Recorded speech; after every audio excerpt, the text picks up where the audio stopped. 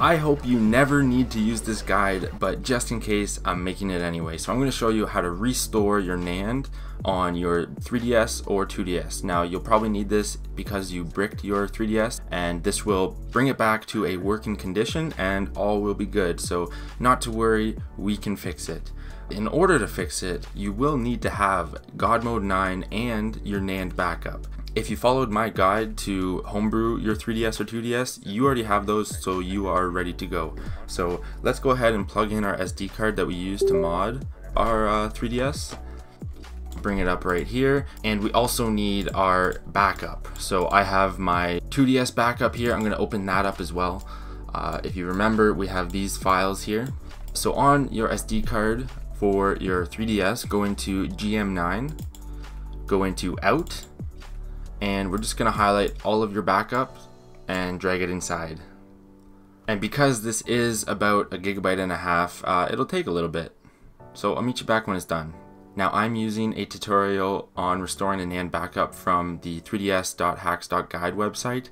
I'll post a picture of all the instructions, but if you prefer visual guides, we'll get going with the tutorial. I will also have it linked down below if you want to follow that instead. And we now have our backup inside of our SD card, so we can eject it, and I'll meet you over on my 2DS. And once you're over on your 2DS or 3DS, we are going to hold the start button and power it on. This should load into God Mode 9.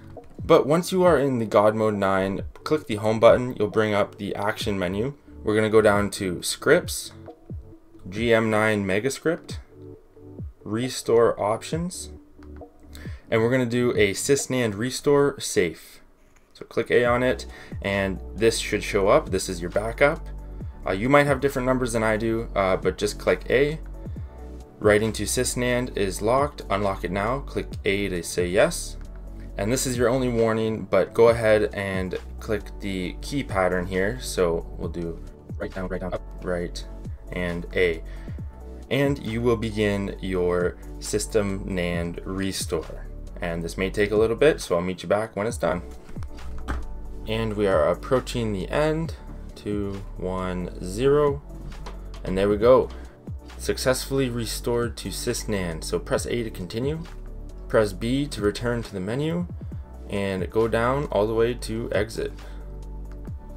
And this is okay, just press yes to write permissions were changed, relock them, and just press start to reboot your device.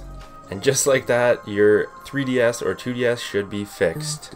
So I hope you were able to follow this guide and fix your bricked 3DS. If you ran into issues, please let me know down below and I'll try to help you out. There's also an option to join the Discord server down below in the description. That is it for the video, and as always, stay funky and happy modding. I'll see you on the next one.